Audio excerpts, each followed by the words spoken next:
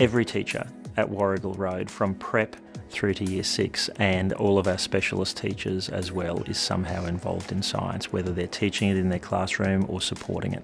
Teachers need a framework for how science is going to go from year level to year level, and part of my job has also been to step back from the science curriculum and see it as a whole.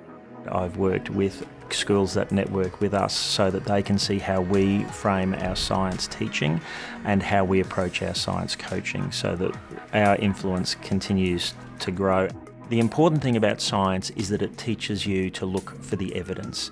We have so much information coming at our young people today that students need to understand that you need the facts.